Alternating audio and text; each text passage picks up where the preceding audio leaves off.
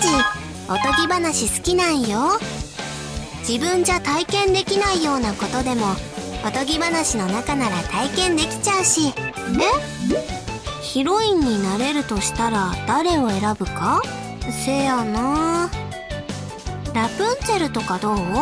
塔の中で一人きりで生きてきたところに王子様が現れる。運命的な出会いなんよ。ずっと一人きりで生きてきた分、ラプンツェルの思いは誰にも負けないくらい一途で深いものだったと思うし、それに王子様一人しか知らないから全身全霊で王子様のことだけ愛せたんと違うかな。長い髪の毛をはしご代わりにしたり、他には誰もお友達がいなかったりっていうのは現実だとちょっと厳しいかもしれへんけどね。うちも運命の人に早く会ってみたいな。それともあなたがうちの運命の人やったりするのかな。